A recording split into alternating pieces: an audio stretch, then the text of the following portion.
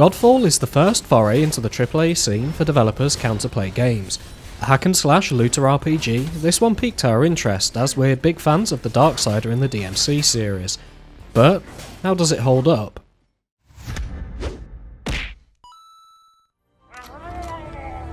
Godfall takes place in Empyrean, a high fantasy realm split into three main areas, being Earth, Water and Air. You play as Orin, a Valorian knight on a one-man slaughtering spree to face their brother, and stop them ascending to godhood, and possibly bringing about the apocalypse in the process. The story as a whole is sort of just there. It's shallow, and it plays out pretty much how you'd expect. Most of the world building is actually done via the Codex, which is filled out as you find journal entries scattered around the world. There has been a lot of effort put into the lore, with many items and enemies etc. having a relatively in-depth description. Think Dark Souls, albeit with a little more story and a little less lore. Let's talk game world. As mentioned, the game is split into three main areas, with each of these areas actually being quite large. There are various void gates dotted around the areas, with each activated gate giving you the option of various missions within the area.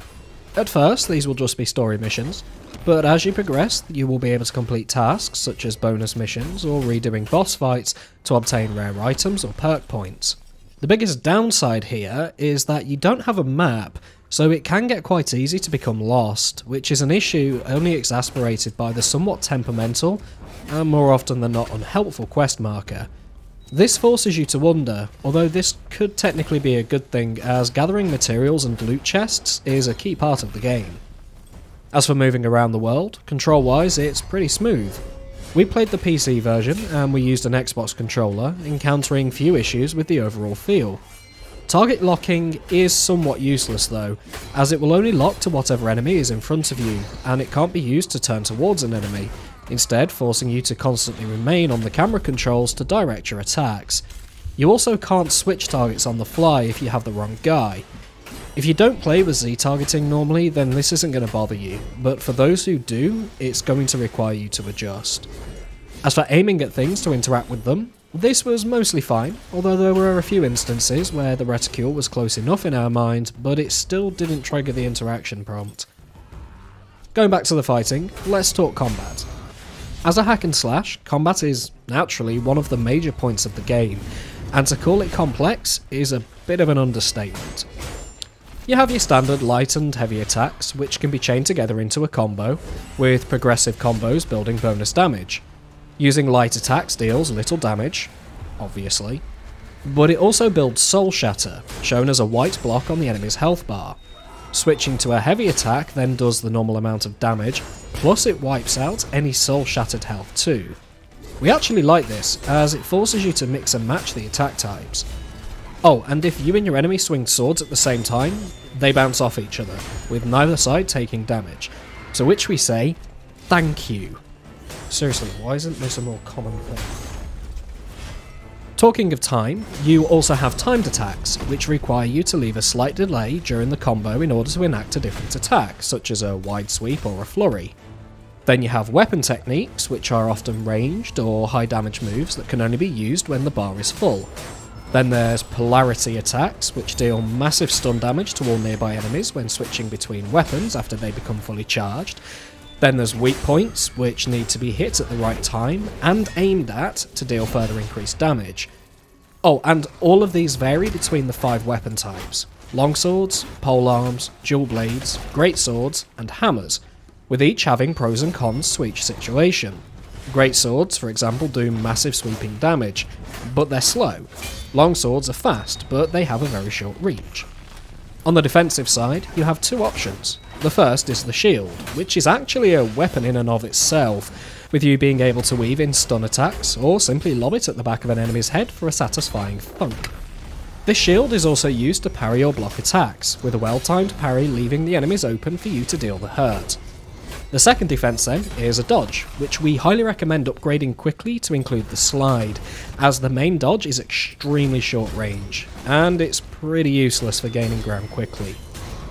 All of this sounds like it builds for an in-depth and enjoyable combat system, and for the most part, it does. There is however one niggling issue.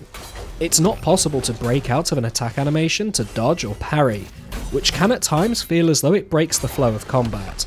With some long attacks, this makes sense, but there's no reason why you shouldn't be able to lift your shield during a simple sword strike. This can slow combat down at times, making it more deliberate and less frantic. We suspect that this was a design decision, and we understand the logic behind it, but there needs to be some balance here. Let's talk the rest of your equipment. As is par for the course in an ARPG, you have various additional items which can be equipped to your person, such as rings, necklaces and charms, each of which provides additional health, damage, etc., as well as various supplementary effects such as increased crit chance or status damage, or even weapon-specific bonuses such as increased greatsword damage. All of this equipment, as well as your weapons, comes in one of several rarities, with it being possible to upgrade the rarity for the right materials, as well as upgrade the items up to 5 times. If you have an item you don't want, simply break it down into materials to boost the ones that you do want. Finally, we have your armour or Valor plates. There are plenty to choose from, with each having various augment slots and differing abilities when triggering Archon Fury. Oh yeah, that's another part of combat, by the way. As for the things you'll be fighting, enemies are pretty well varied, with each area having its own collection of enemy types and subtypes. For the most part, these can be dealt with the same way. Dodge, swing, dodge, kill. However, there are a few dotted around that do require some tact and thought, which is good to see. The mini-bosses are challenging and quite unique between themselves, with the main boss fights being pretty good. Finally, let's talk about the upgrade system. This is quite extensive, with 25 different talent items, each upgradable 5 times. These vary from new attacks to stat buffs, and there's more than enough variance here to really min-max and play as you want. Aesthetics wise, it's a very pretty game, with the armours and weapons especially all looking fantastic. There are some moments, mostly in the in-engine cutscenes, where there are some blemishes, but overall the high contrast and realistic art style in the wildly varying settings is very pleasing. Sound-wise, it's also a win. Ambient sounds are pretty good, but unfortunately the music is used somewhat sparingly, which is a big letdown, as the music is actually really good. To wrap it up then, Godfall is a genuinely enjoyable game if you're a hack and slash fan, but it does suffer in a few places, namely the inability to break out of attacks, the lackluster storytelling, and at later points it does get very repetitive. There are a couple of other issues too which may cause concern for some. The load times aren't terrible, but they are long enough and frequent enough that on PC this needs to be installed on an SSD. Console owners aren't going to see this problem. Additionally, this is an always online game, which may be off-putting to some people. All things considered, it scores 6.5 out of 10 from us, being overall enjoyable, better than average, but it's nothing special. As for its value proposition, with around 25 hours of gameplay, at least in our playthrough, the asking price of £50, or £70 on console, is a little high for what it delivers, especially as it's not for everyone. For those who enjoyed Anthem or Destiny, and they want a hack and slash version, wait for it to hit around £40 and then go for it. For those who are on the fence, wait for it to drop lower. Leave your thoughts down below, and while you're there, make sure to like, sub, and all of that. And with that, we thank you for watching, and we'll catch y'all next time.